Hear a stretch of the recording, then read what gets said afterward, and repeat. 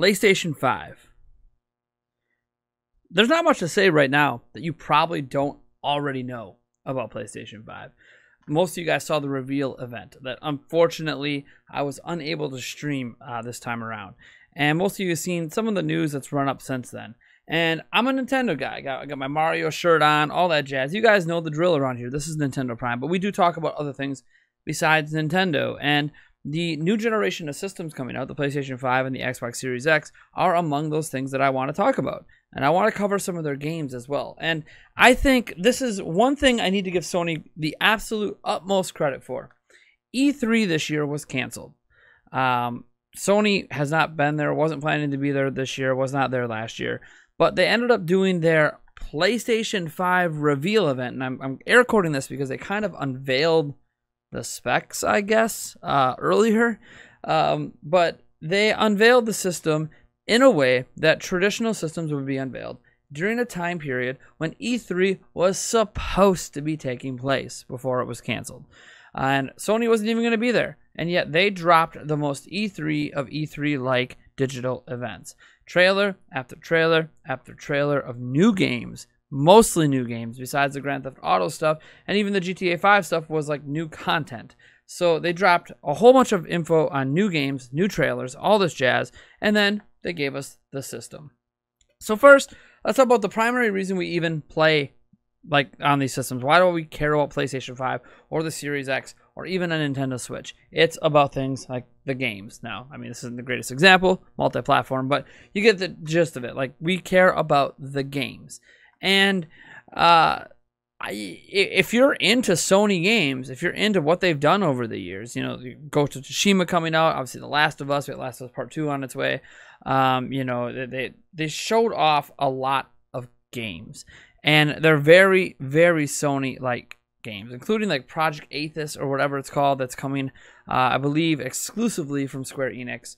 They're very Sony-like games. Sackboy was obviously kind of the breath of fresh air in there, you know, taking a twist off from Little Big Planet that I feel like was probably desperately needed at this point. Not that Little Big Planet is a bad series, but it's nice to see a different take, an almost 3D-esque Mario take, which I think is great for Sony to do that. I think they desperately are short on franchises like that.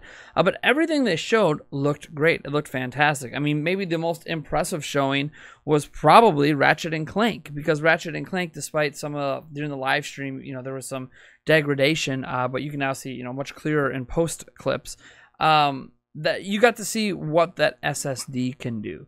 Because the big thing with the PlayStation 5 is it is essentially less than the Xbox Series X in almost every single way until you get to the speed of the SSD. It has a sustained 5 gigabytes or 5.5 or something like that per second of read/write speed. And this basically allows them to seamlessly bring in all these worlds together without much loading time. On the Ratchet and Clank trailer, which definitely looked like pure gameplay, showed it off the best in terms of seamlessly loading a billion things at once as they're going through worlds and all that.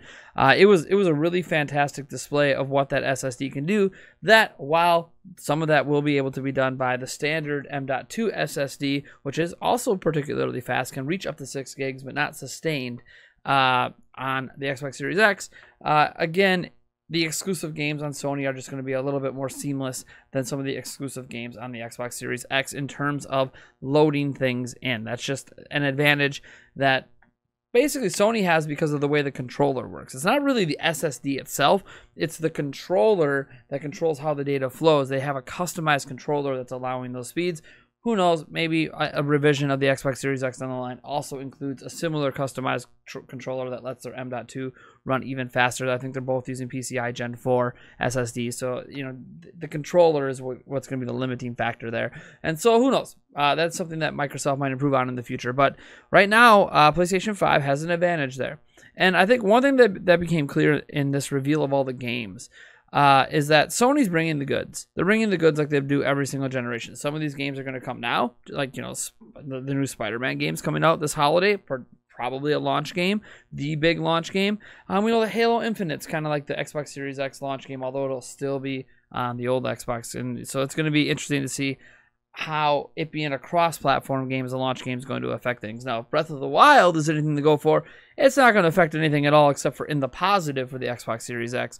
And most fans, based on some early polls I've seen, do think that Halo Infinite is a bigger launch game than Spider-Man, even though the Spider-Man game sold really, really well last time around on PlayStation 4. And people are kind of curious that if this is this even like Spider-Man 2? Is this a new one, or is this just a really big expansive DLC pack that they're going to release as a standalone? Think like, for Nintendo fans, think like the new Luigi U stuff that they did on Wii U, where you could like, it's like an add-on DLC for new Super Mario Brothers U, but you could buy it standalone physically and just play that and not play the other rest of the stuff you have to get in the original game. So it'll be interesting to see what happens there. But obviously, a lot of people feel like Halo Infinite's a bigger game. But that aside, I mean, Halo is like the franchise like for Microsoft, their flagship. I think that Sony obviously showed off a lot more games, and that's ultimately why we play. Do any of these games necessarily justify needing a next-gen system in terms of the visuals and all that? In some regards, you could say yes, but a lot of it's going to be in the finer details. And are we going to get full 60 FPS on all these games? Is Horizon Zero Dawn 2 going to be running at a full 60 FPS, at 4K or whatever they're promising for resolution? I don't know.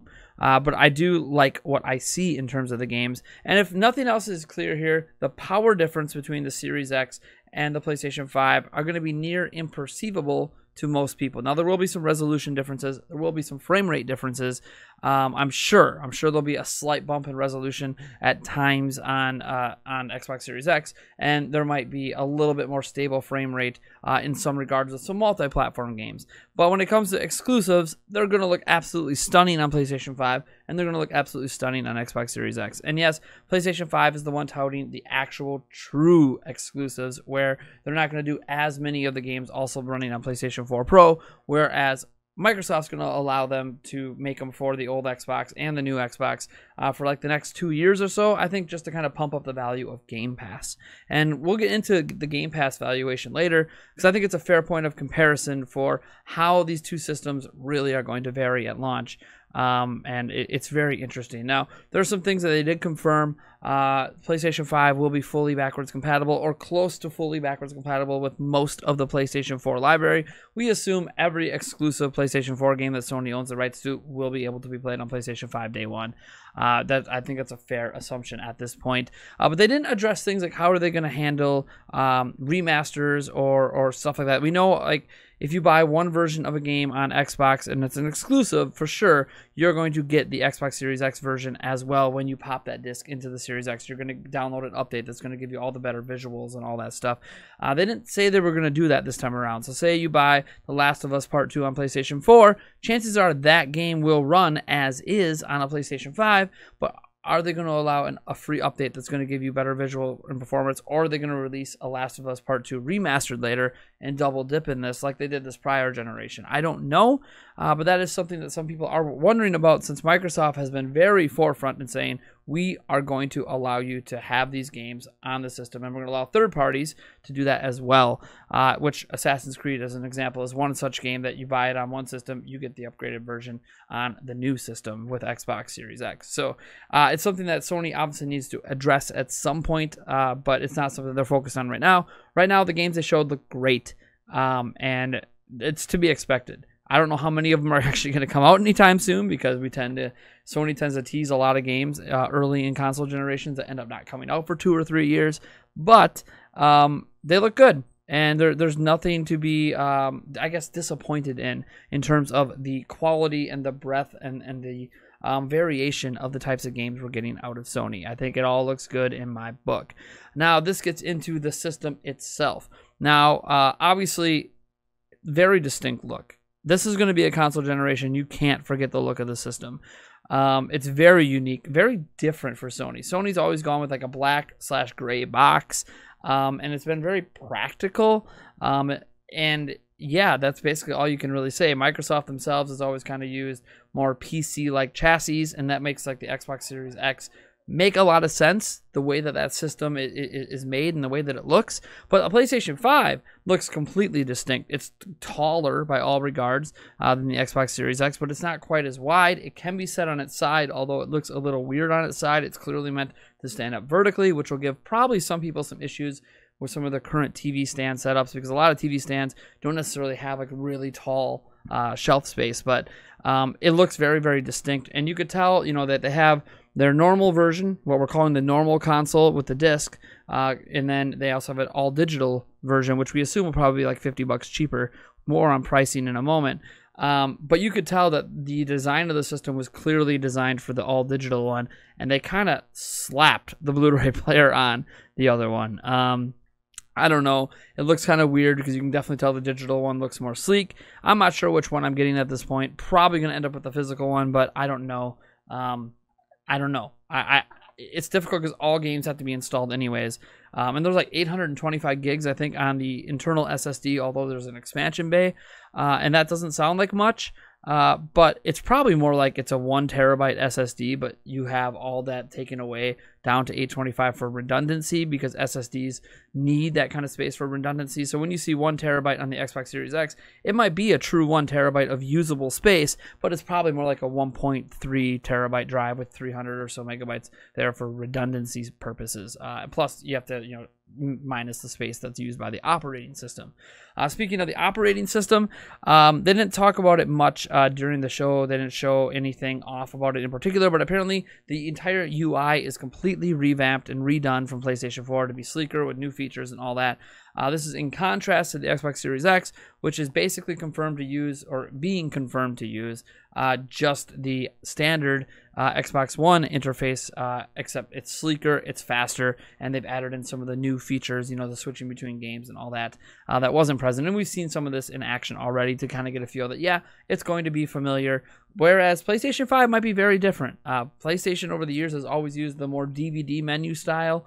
For a long time, you know, if you've ever owned a DVD player or a Blu-ray player, you know the menu style. That's basically what a PlayStation's been forever. I've never been a big fan of it, but it is simplistic and it's familiar. And apparently it's going to be different than that. So we'll see what happens. You know, we haven't seen much in it, but we're supposed to apparently hear about it soon. I feel like we're going to hear about everything soon because these systems launch in 5 months. So there's going to be a lot of information coming out still. Beyond that, obviously, you got to talk about the price of the system. There was, at one point, a leaked price on PlayAsia for $699 for the disc version of the system. That has since been taken down. I don't know if that was just a placeholder price. I don't know if they just made it up. Nobody knows. According to John from Spawnwave, he has put out there that, like, hey, I talked to some people I know. It's a U.S. retail, and they don't even have any clue what the price is going to be. People that would know if they knew ahead of time. So I don't know, take that for what you will. I think most people are anticipating a $499 price point, and some of this is supported by Sony, who one of their head guys has come out now and said, hey, look, we're trying to focus on value with the pricing, which makes people feel like they want to make the PlayStation 5 look like it's a good value. They did that with PlayStation 4. Granted, Xbox One helped them with their weird pricing and, you know, forcing Connect on people, made the $399 price point feel really valuable at the time.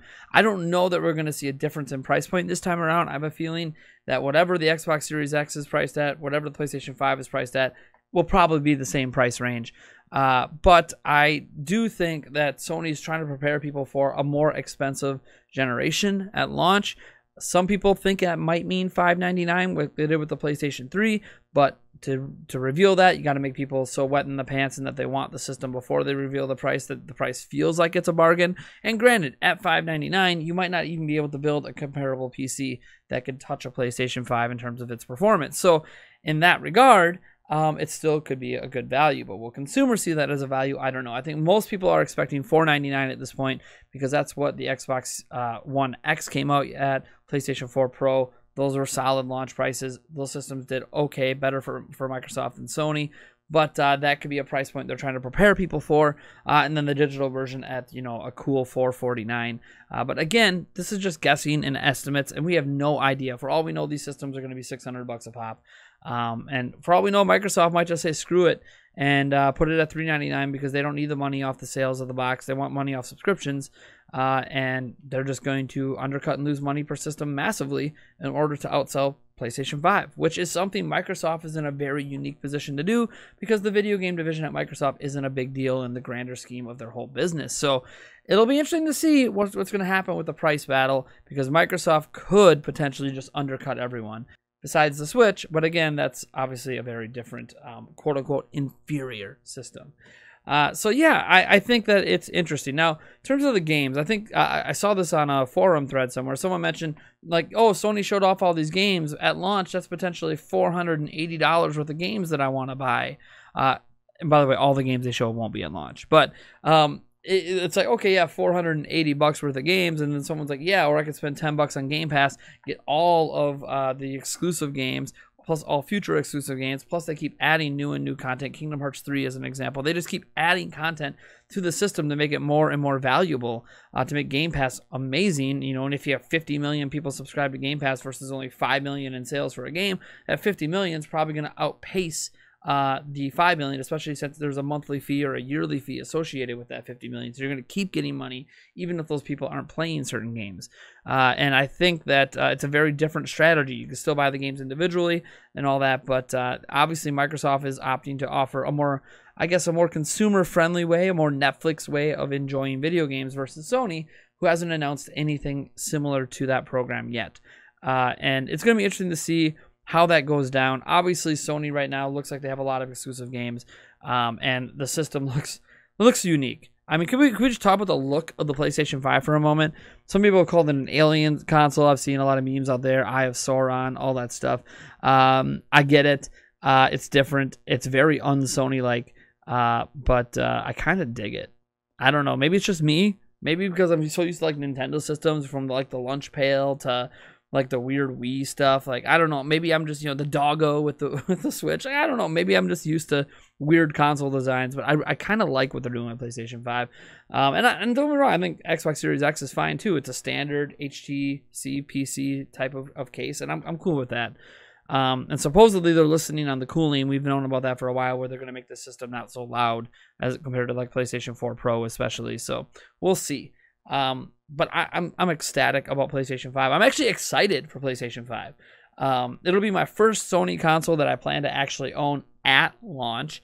And, you know, who knows? Maybe I'll review some games or something. I have no idea what I'm going to do with it yet besides play MLB The Show. But I'll figure it out as we go, because there's a lot of great games. And I think one major difference that I guess kind of goes in Microsoft's favor is that they're like almost fully backwards compatible with every generation of Xbox. Like, they are from the OG Xbox all the way through Xbox One. They are backwards compatible, but not every game, but most of the games, whereas PlayStation 5 only goes back to PlayStation 4 games, and only most of those games. But still, I think that there's a lot to love about PlayStation 5. This isn't me trying to tout Xbox Series X over it. It's way too soon for that. Obviously, we could talk about how the systems were unveiled. I think both companies have actually done an excellent job in how they've handled this. I know it's felt like we were waiting forever, and we probably should have had this press conference before we had, or press conference. See what I'm saying? Like, it felt like E3. We should have had this event probably before the GDC event. The GDC event should have happened after, in my opinion. But it is what it is. I can't deny that I think Sony pretty much hit a grand slam in how they handled this digital presentation unveiling the PlayStation 5. We haven't even gotten into the controller. We already knew a bunch about the controller as it was, but it's obviously more ergonomic, haptic feedback, all that stuff. You know, they're trying to make it feel kind of like the HD Rumble. They're trying to make it very feedback-like, except even better, since obviously you have the feedback in the triggers that we don't have on Switch. So I don't know. I think it looks great. Do I think it's a Switch killer? No. Of course, I don't think no matter what Sony did, it'd be a Switch killer, because I don't really view PlayStation 5 and Xbox Series X as they're more indirect competitors with Switch. They're all competing in the same space, and competing for mind share of gamers. But PlayStation 5 doesn't replace a Switch, so Switch doesn't replace a PlayStation 5 either. So it's kind of one of those things that I think everything can coexist, at least for a few years, and then we'll see what Nintendo has coming next. But I don't know. You guys let me know what you think about the PlayStation 5 reveal and everything down below. I know a lot of this is just old information for you guys, but I didn't get to talk about it. And so I finally got to talk about it. It took me a few days, but whatever. I finally talked about it. good to go. We can move on to our next news story and all that. But thank you guys so much for tuning in. I am Nathaniel Ruppelchance from Nintendo Prime. Whew. Catch you guys in the next video.